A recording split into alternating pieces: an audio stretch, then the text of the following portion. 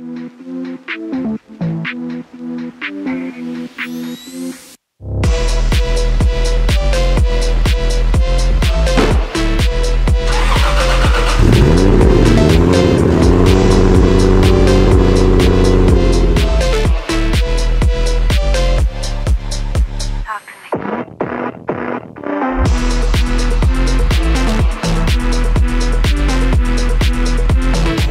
have a very special guest here today. We have Brandon, who brought down his '94 Acura Integra, AKA Monica. From the original Fast and Furious. He drove all the way from Los Angeles to come down here. And I think it's really cool to have all three of the cars in the same shot, even though what's interesting is the Supra and this car never even shared the screen at all.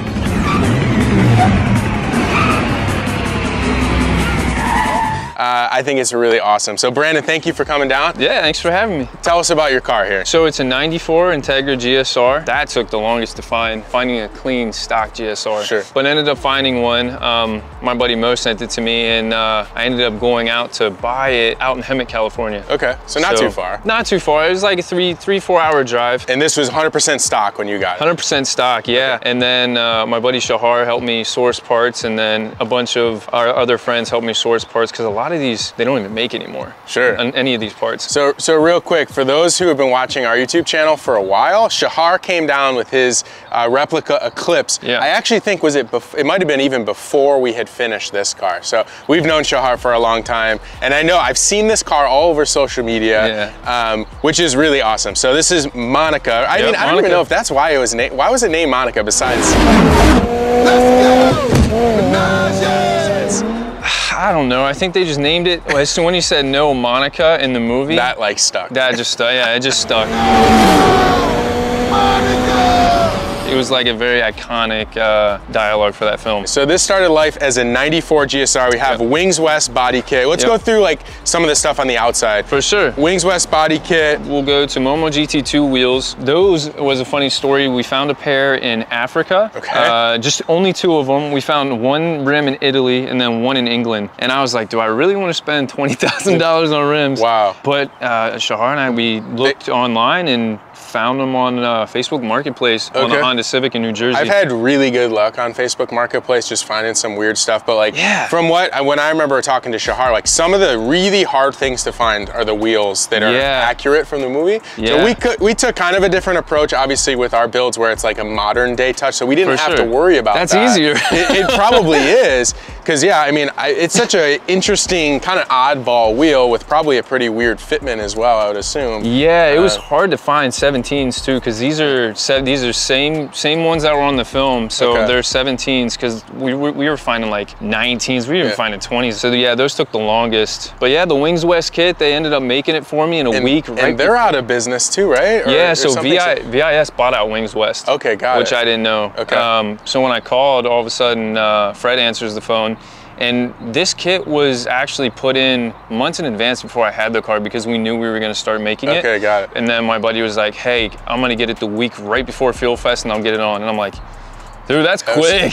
That's a quick turnaround time. I remember when the original Fast and Furious came out, 2001, my brother Rick, our president of Throtl, he had a '94 red Integra RS. I remember going to see the movie with him, and after that it was like crazy, and all of us were just hooked on the movie series and everything. And for me, at least, as maybe a lot of you guys can probably tell, like I really resonate with the first movie. For sure, things kind of changed like after Tokyo Drift, I think. Yeah. But the original ones really had, in my opinion, like the spirit and embodied what car culture was in 2001. For sure. And it's cool to see this kind of going back in time. Like, it's just really cool to see something that's movie accurate to 2001. I didn't want to do a car that was already done. And my buddy Gabriel in Miami, he has the screen used one. Oh, really? Okay. So we went back and forth like, hey, are these the right parts? Are these the right fitment? And so try to get it as accurate to the film car. Let's look at the interior real quick. For sure, yeah. So I see you got a steering wheel, you got some Momo seats. Those are something you don't see very often. So these, they only made for like a year in the early 2000s. Okay. And I was like, do I really want a bucket seat that I can't recline? Yeah. So I found somebody who was selling these out of their BMW, and I'm like, He's, dude, no way. Parts so like hunting, everything kind of just aligned like the week right before Fuel Fest. So I ended up getting these. I was gonna reupholster them red, but I'm like, dude, we don't have time. Fuel Fest is like tomorrow. I remember seeing this at Fuel Fest. Like, there's a million replicas of the Eclipse in the Supra, but this one is one that, you know, there's not too many. And then this is a GSR too. Yes. I mean, it was kind of hard to tell in the movie. I don't know if they really specified if it was a GSR or not. No, they didn't. That was where like Gabriel and everybody came into play and was like, hey, it is, you know, it's a GSR. So I was like, all right, I need to find a clean GSR. I see you got some names signed on the dash. Yeah, who's on there? Cody signed it, Craig signed it, and then shoot, why am I drawing a blank? Jesse. Oh really? Okay. Yeah. So that's another one. Chad White Lindbergh. Jetta. There we go. Yeah, Chad Lindbergh. Yeah. So the white Jetta is also one that we have kind of contemplated doing. Kind of an oddball. There's been a couple replicas, but kind of interesting doing maybe a modern day Jetta would be, I think, kind of interesting. Pop the hood? Sure, yeah. Pop the hood? Pop the hood. Bone stock, I haven't got to do anything under the hood yet. That's all right. To be honest, I actually think a bone stock GSR is probably more rare than one that's modded out at this point. That's true. Honestly, dude, it was hard to find one that was like not beat. Yeah, there she is. Back in high school, my buddy had, I think it was a 95 GSR, did a turbo kit on it. Thing was really fast, really fun. I had a 95 Prelude. That was my first, Prelude VTEC. That was my first car. Definitely have a soft spot for Hondas. These things are awesome in stock form, honestly. It's a great car. And you're driving this thing every day, it's my daily driver. This is his daily driver in LA. So if you see Brandon on the road, honk or do something. Yeah. I mean, you must get a ton of looks with this thing. It's gotten to the point where now, like wherever I go, I add on like 20 to 30 minutes on top of it because someone will stop me or someone will come out of Starbucks and it's fun. You know, we get to kind of go back in time and talk about it. And you know, what'd be fun is if we found Ja Rule. You know, Edwin happens to know a few things. And one of the things Edwin knows is it's not how you stand by your car, it's how you race your car. You better learn that. All right, so we've got stock GSR, interior, got some bits, outside, fully accurate to the movie. Sure. So Tiny Bot, they really helped me out with the vinyl. This is dark gloss red. What's the color underneath? Red. Oh, color's red underneath. It was a red car, but I was like, instead of doing a whole paint job, I was like, let's do something good. So we, they did the vinyl, and A&E Wraps did the wrap. And then LRG did my graphics. Really glossy, like the wrap looks really nice. So now that we've seen your Integra, what do you think of our Fast and Furious tribute cars? We've got the Eclipse here. This one, pretty freaking cool, man. That's insane. This is actually my first time seeing it. What are you smiling about? Dude, I almost had you. Built 4G63. Quinn built the motor here at throtl. A little dirty right now, but this car dynoed about 530 all-wheel horsepower. So this is a GSX. Holy so the one in the movie was, you know, totally different. That was an RS, front-wheel drive, probably 200 horsepower. This one, this is a beast. That's insane. That's the one thing I always said too. I was like, you know, the car sounds great, but how fast is it really? But wow, 500? Yeah, so our whole idea behind building any of these cars is like Fast and Furious was, you know, filmed today. Right. Everything is modernized. So, you know, doesn't have the giant body kit like it did. It's kind of OEM plus. We have a Carbonetics wide body kit that's kind of subtle, but allows us to run way wider wheels. I like it. It's like, it's more modernized. We have nitrous on one side.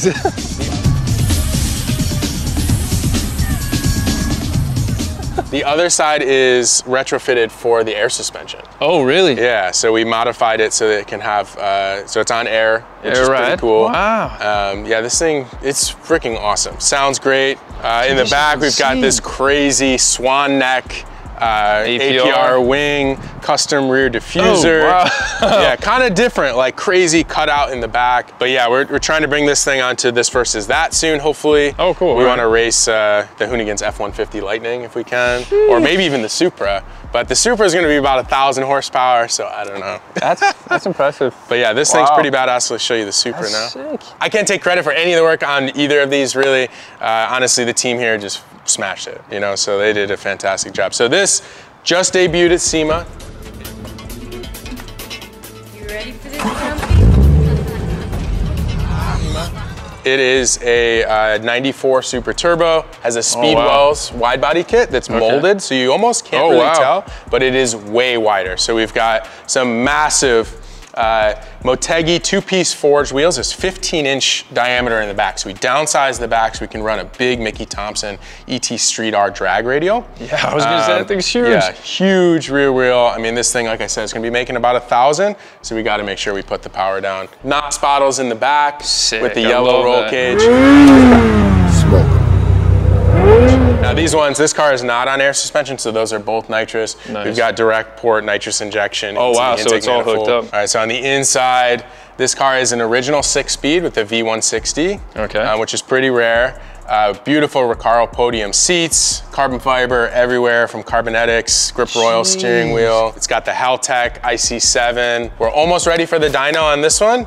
And then this one's also gonna be going to the drag strip. I think it's gonna run faster than 10 seconds though. Pop the hood. Hey, pop the hood. Pop the hood. All right, here she is. Quinn built the motor here. We've got Brian Crowler internals, Wiseco pistons, everything is done on this thing.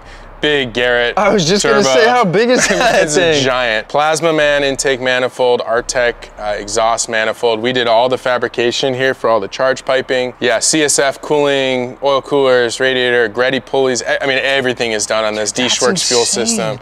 Like I said, we're shooting for 1,000 or so. And then underneath the intake manifold, you can't see, is all the NOS. This is definitely a dream come true kind of car. Yeah, Yo, these things bring you back so much memories from the movie, dude, right now. I love it. I'm playing Ja Rule in my Crazy, head, bro. So good. So is this the actual car? I don't know. No, It's a very good replica of it. I love the wing. I love the whole sick. kit. The whole kit looks so good. I know. There was a Wing West, right? Oh yeah, it is. Yeah. Remember back then, like even the Jetta had the Wing West kit, and a lot of these cars, that's what they were running. Monica. Momo wheel, Momo everything, dude. I love it. This is the one car that nobody replicates. yeah. So it's so cool for you to actually do it. Actually have somebody down here in California that does it. All right, I'm hopping in the tag. This brings back some memories right here. I got all the signatures here. Dude, bringing me back to the original days, the original car days. So how long have you owned this car for, officially? Not that long. No, like literally 3 weeks before Fuel Fest. It's probably about 6 months or so at this point. Yeah. Maybe, something like that. It's not very loud either. I don't have a full It's kind of good though. cat isn't it? back. Yeah. I have the DC muffler, but I don't have, it's stock exhaust other than that. How many gears does this thing have? Yeah, right? 5. 5 speed, huh? 5 speed. Yeah. So I wanted to ask you, like, why build a Fast and Furious replica car? Like, you know, were you just really like the first movie, or you know, what got you into it? It was the people I met. Because I have my Porsche, and you know, it's a fun car, but I just met, you know, a few people through the Porsche community who then introduced me to Shahar, and then Shahar invited me over on a Super Bowl Sunday. And I met all the guys, and everybody was super nice, and it just felt like a little family. Yeah. And you know, I love Fast family. Yeah, Fast family. I mean, yeah. So Shahar has a couple cars, and he's very well connected in this space. So there's a whole community of people who build these replica cars. It seems like a very tight-knit community. Yeah, we're kind of a part of it, kind of on the outside because we do things a little bit differently. But it's really cool, and I think I would echo that like one of the most rewarding things is the people that you meet in the car community, they kind of help shape the car community. So if you have a good experience with that, I feel like people are in this space for a long time. Yeah. You're building multiple cars, but if you have a bad experience, you know, maybe you build a car and then you're like, I don't want to do this anymore. Well, you know, what's funny is that's kind of what happened with the Porsche. Since I have a V8 in my 914. Okay. And all 911 suspension underneath, my girlfriend's dad and I, we pretty much built the 914 and we had it 99% done. I took it to a mechanic and he was just gonna fix the overheating issue. Well, I picked it up from him, and 30 minutes from his shop, it blew up on the highway. Oh shit. And and he didn't want to replace it. So I was out a lot of money. I paid him cash, so he didn't pay me back my money. So I kind of got screwed on that deal. But then I bought this, so it wasn't too bad. So it kind of worked out. Yeah. Unfortunately, but it did. Unfortunately, yeah, it worked out. Because if it weren't for that, then to be honest, I probably wouldn't even have this. Yeah, man, this interior brings back some memories for sure. One of my good buddies, Justin, had a 97 GSR Turbo K. It was like our first, one of our first experiences building a car. Turbo is definitely fun. GSR, VTEC, I mean, these things last forever. There's another story behind this car. So when I went to pick this up and the old guy walked out of the house, I was stoked, man. But this was him and his wife's like fun car. Okay. So when I picked it up, it had the slotted drilled rotors, the muffler, and then coilovers, and they would go in the canyons with his wife. That's cool. His wife ended up passing away. Okay. So this car sat in his garage, and he goes, I don't really want to get rid of it. He goes, but to be honest, it kind of just hurts to come out and see the car, and I don't drive it anymore because of all the memories and stuff. So he started asking me, what do you plan on doing with it? I said, to be honest, I'm just, I'm gonna build it with my friends. And he goes, oh, okay. So it was kind of bittersweet when I did pick it up, and the story behind it. But it's cool though, and that's one thing that I like about buying a car from a private party. For sure. Is like hearing their story, and now this thing is, getting in front of the eyes of so many people all over social media. It's cool, man. I mean, it's the perfect daily. Well, Brandon, I really appreciate you coming down. Thank you so much for showing us the car. Yeah, really cool. Kind of it's just a huge throwback for me personally. We all love the Fast and Furious franchise, and super cool. So thank you. Yeah. And if you guys like this video and you want to see us make more of this type of content, please subscribe down below. Let us know what you think in the comment section. We'll see you guys in the next one. Peace.